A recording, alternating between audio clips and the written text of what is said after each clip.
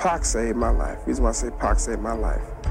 I got shot in the head, got sprayed some other places, but I still got the bullet in my head. It's still there. You know that classic adage about how falsehoods can circulate endlessly, but at some point reality bursts through the facade? Well, guess what? 29th September 2023 might just mark the eagerly anticipated moment. Recent reports have just revealed that they've apprehended the perpetrator behind Tupac's tragic demise. And brace yourselves, because it appears that the spotlight might be narrowing in on Diddy as well. How? Because Suge Knight will reportedly testify in this case. All them gnats, you know, they can't really touch me. Y'all, at the end of the day, y'all see and y'all know what it is. You know, the track record. You're probably wondering what's happening. The murder of the iconic rapper Tupac Shakur has remained an unsettling, unsolved riddle that has sent shivers down the spine of the music industry and his dedicated fans for well over 2 decades. Nonetheless, there are recent indications that the elusive truth may, at long last, be stepping out of the darkness. Do you feel like Puffy owe you? Yeah, he should. I think he should look out. He look out for everybody else. You know what I'm saying? In an astonishing turn of events befitting the realm of sensational scandals, Las Vegas detectives have apprehended none other than Dwayne Keefe D. Davis, a 60-year-old gang leader known for his involvement in various illicit activities. This arrest has reverberated through the entertainment industry and offered a ray of hope to those who have yearned for justice in the unsolved Tupac murder case. For 27 years, the family of Tupac Shakur has been waiting for justice.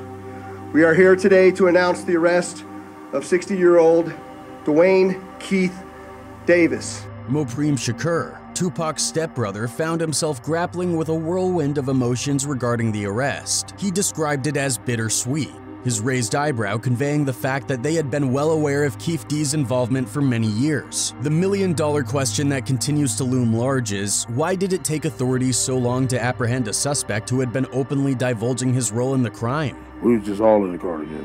Okay. This was the white Cadillac? Yeah.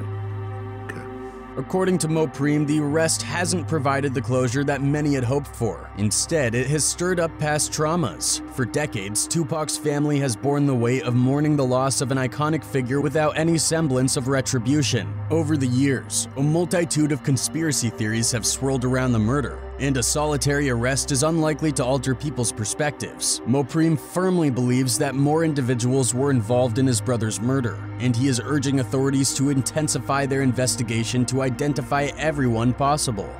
We deal with the loss.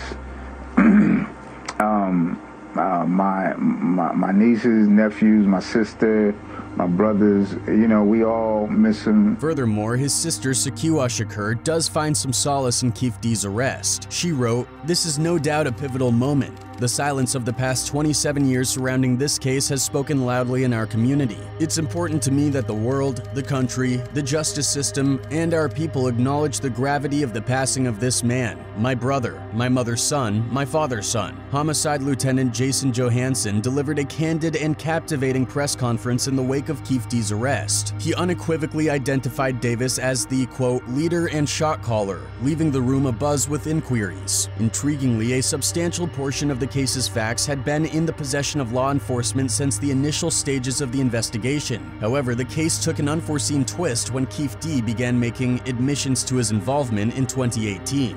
Members of the Southside Compton Crips, which included Dwayne Davis, along with his nephew Orlando Anderson, were also in attendance at the same event.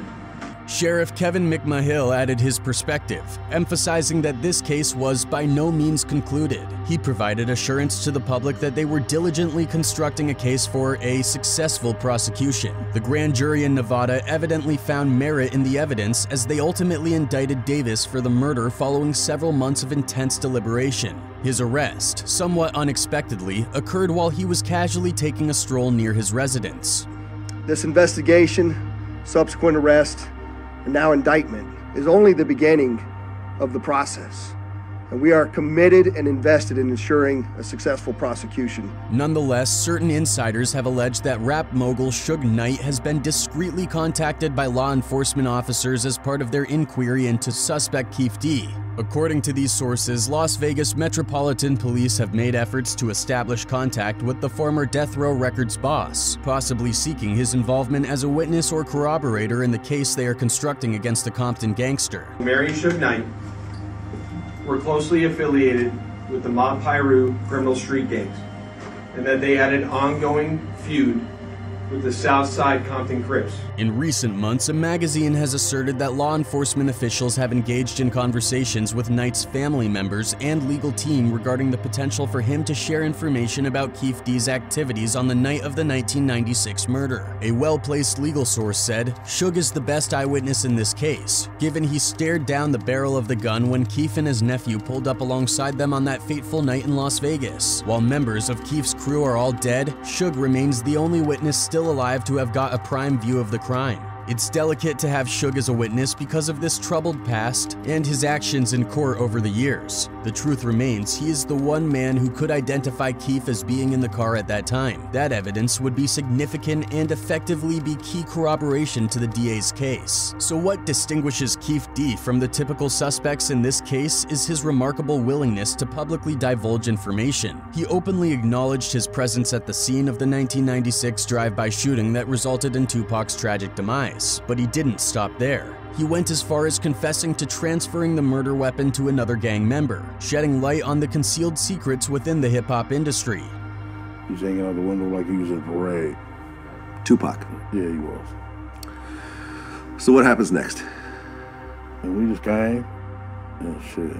But hold on, the revelations don't stop there. In the stunning 29 tell-all memoir titled Compton Street Legend, Keefe D laid bare the details of his involvement. He asserted that he had been cruising in the very same Cadillac implicated in the shooting. In this explosive literary work, he disclosed that he had, in fact, informed authorities about his role in the case as early as 2010 during a highly confidential meeting with federal and local law enforcement. However, Davis claimed that the authorities had pledged immunity in return for his cooperation, leading to raised eyebrows regarding the handling of the case. You know what I'm saying?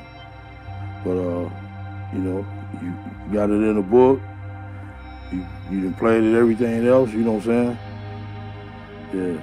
And now when the cops are forcing Suge to testify, there is one person who seems to get bashed soon, and that is Diddy. But why Diddy? Well, everyone knows that at the night of shooting, Suge was also in the car. People believe that he might be panicking now because Suge knows everything that happened that night. One person wrote on social media, "Takes a coward to shoot somebody when they're not looking. I bet they wouldn't do that telling him, hey, let's do this and give him a shot, and he was shot twice. Once he lived the second time, it took him so many times to get his down and they couldn't get around Pac, nobody could make music because him and Biggie were so damn good. I really hope that Sean Combs is found for all his wrongdoings, and I really believe he K his baby's mama Kim Porter. You can't tell me no different. May God not have no mercy as they had none for Tupac." Another one penned his emotions as, "So Diddy, you thought you was slick, goody goody, now the police know your tricks, goody goody, now you're going to jail, and there will be no bail, goody goody, for you, goody goody, and that's going to be so true." Yeah, Tupac Shakur, a young 25-year-old, met his tragic end on the night of September 7th, 1996 in Las Vegas, when he was struck by 4 bullets to the chest. His untimely passing sent shockwaves around the world. And now, Keefe D's boldness in openly discussing his involvement in the crime is sending tremors through the music industry, particularly given the high-profile nature of the case. It looked like he was reaching, yeah. Yeah, it did. Okay. Yeah. Did you actually see a gun? No, shit. Once he got the reaching, I got the ducking. In a development that resembles a plot from a Hollywood thriller, Las Vegas police executed a dramatic operation at the Henderson, Nevada home of none other than Keefe D's wife, Paula Clemens, this past July. This operation was a pivotal element of the ongoing investigation into Tupac's murder, as authorities sought to unearth evidence that could potentially link Davis to the crime. Las Vegas police confirmed today they executed a search warrant on Monday in connection with the case. Police searched a home in the city of Henderson, that's about 15 miles southeast of the Vegas Strip. During the search, the police made a significant discovery. They uncovered a cache of .40 caliber bullets on the property. vital pieces of evidence that will undergo thorough forensic analysis to ascertain any potential connection to Tupac Shakur's tragic demise. The decision by authorities to conduct a raid at Keefe D's wife's residence speaks volumes about the unwavering intensity of their pursuit in this case. This is video just into our newsroom of that response last night. Detectives and prosecutors say they determined they had enough information to proceed. It sends a clear signal that law enforcement is drawing closer to Davis, who had previously asserted that Sean Diddy Combs distanced himself from him years ago. These unfolding developments suggest that Keefe D's revelations could have far-reaching implications that extend beyond his own involvement in the crime. And now we arrive at the most pivotal aspect of this riveting narrative. Do you feel like Puffy owe you? Yeah, he should. I think he should look out. He look out for everybody else. The potential link between Sean Diddy Combs and Tupac Shakur's murder. Diddy, the music mogul extraordinaire, has skillfully treaded the fine line of legal scrutiny regarding his alleged involvement in the crime.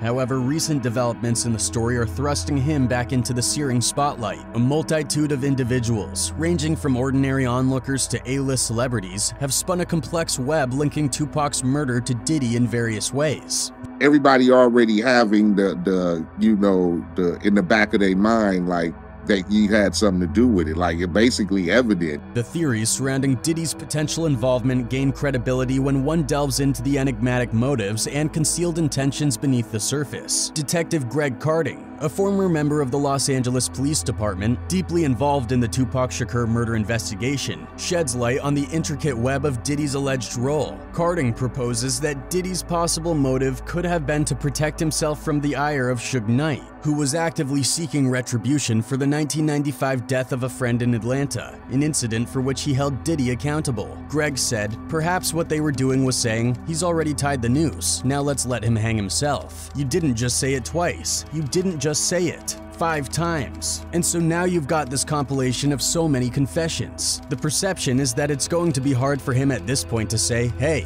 I was just kind of boasting, making stuff up. Following Tupac's tragic passing, Suge Knight reportedly delved deep into his finances, shelling out a substantial $13,000 to enlist the services of a hitman. The hired assassins, a Bloods member by the name of Wardell Puchifus, was allegedly tasked with eliminating Christopher Wallace, widely known as Biggie Smalls. Biggie Smalls was not only a celebrated artist, but was also a close associate of Diddy.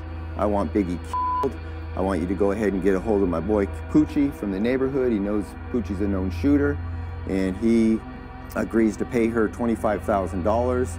The real intrigue lies in how Diddy became aware of Suge Knight's vengeful intentions. It's almost as if he had a crystal ball foreseeing the impending danger. This awareness does raise a significant question mark, hinting that Diddy might have had access to inside information, potentially through someone connected to Suge Knight's inner circle. And who could better fit that description than Keefe D, the central figure of the moment, renowned for his reputed gang affiliations. Yeah, I think he should look out, you know what I'm saying? He worth $1 billion, he should come look out, come build a basketball gym at our Parkers, do something, you know what I'm saying? One of the most persistent mysteries surrounding Tupac's murder revolves around the whereabouts of the murder weapon itself. Although the police were able to retrieve bullets and casings from the crime scene, the actual Glock firearm employed in the shooting has proven to be as elusive as a phantom in the darkness. Contradictory reports and speculations have continued to circulate regarding the status of this elusive weapon. In 1998, a .40 caliber gun was shockingly discovered in the garden of a Compton residence, sparking speculation that it could be the murder weapon. However, ballistic tests on this firearm promptly ruled it out as a potential match. Detectives meticulously compared the casings found at the crime scene to the markings that the gun would have left on fired bullets, and the results were a resounding no match. In a stunning revelation showcased in the documentary Who K Tupac, Keefe D unleashed a bombshell that resonated like a thunderclap through the airwaves. He alleged that the very murder weapon had inexplicably disappeared on the night of the murder itself. The detective himself emphasized that in the absence of the murder weapon, any links drawn between the recovered bullets and the murder could be deemed circumstantial at best. He starts blasting. You say Suge looks over, he sees you. In essence, the mysterious vanishing of the murder weapon has created a substantial obstacle, significantly impeding the advancement of the investigation and making it a daunting task to establish conclusive evidence. However, the plot thickens even more. In a startling revelation, former heavyweight champion Mike Tyson appears to claim that he possesses substantial evidence linking none other than Diddy to Tupac's demise. I knew him before he was Diddy. Yeah, I knew him for a long time. When I first became champ, I knew him.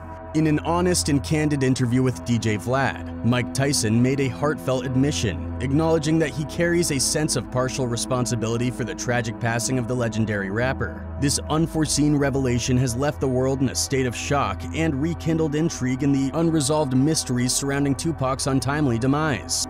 His mother wrote me from prison and explained that Tupac was at the Indiana Black Expo, wanted to meet me, and that's the first day I met him. This admission not only brings fresh perspective to the circumstances surrounding Tupac's death, but also reveals the complex tapestry of the intertwined lives of these two influential personalities. The friendship between a renowned boxer and a passionate activist may have appeared unconventional, yet it was undeniably authentic. Their connection originated when Iron Mike was already a household name, while Tupac was still striving to establish himself. Their paths converged in a nightclub where the aspiring rapper captivated the baddest man on the planet with his remarkable musical talents. Really good friends. I didn't hang out with him much. He didn't hang out, but we were always welcome when we saw each other. He was always welcome to be with me. In a recent Drink Champs interview, which was released on Sunday, June 11th, Iron Mike Tyson revealed fascinating details about his 1992 prison experience. He shared a remarkable encounter with the iconic West Coast artist that caused a stir during his visit. At an after-party held at the Palladium on Sunset in California, Mike instructed security to grant access to a group of young men through the back entrance, and among them was none other than Tupac himself. Once he came into the visiting room and there was all these hillbilly hicks, Aryan guys, as soon as he came up, everybody started clapping, Tyson said. They respected him. Soon as he came in the room, they started applauding. Previously, Mike Tyson had recounted this anecdote during an episode of his Hot Boxing podcast in conversation with DJ WooKid, as well as former NBA players Matt Barnes and Stack Jackson. This conversation occurred after the New York DJ had highlighted the extraordinarily rare artwork in Tyson's possession, which featured the captivating Machiavelli album cover art of Tupac. The guards are saying that "Hey, stop, sit down." He was a force, Tyson told Barnes, Jackson, and WooKid of the encounter. If he loved you, it was all love. But if he didn't like you, he looked for beef sometimes. He wanted you to know he was there. He continued, "Everywhere I go, out in Africa and Europe, people ask, what was Tupac like? How was Tupac everywhere all over the world? This is what he wanted. He wanted to be immortal." To this day, Tyson carries the weight of regret, haunted by the thought that if only he had arrived a few minutes earlier, he might have been able to help Tupac and prevent his tragic death. The pain of not being able to protect his friend and witnessing the aftermath of that fateful night still lingers in his heart. That was part of my world. My world just happens. But just because it was Tupac and I was attached to it, it was different. The plot continues to thicken in this labyrinth of a saga, as questions abound and theories swirl about the events leading up to the murders of two of hip-hop's most iconic figures. While the mysteries surrounding these cases persist, the families and fans of Tupac Shakur and Biggie Smalls continue to seek closure and justice for their untimely deaths. It remains to be seen how these revelations will impact the ongoing investigations and whether they will finally bring those responsible for these tragic murders to justice. One thing is for certain: the legacy of Tupac Shakur will continue to live on in the hearts and minds of their fans, and the music industry will forever bear the scars of their untimely departures.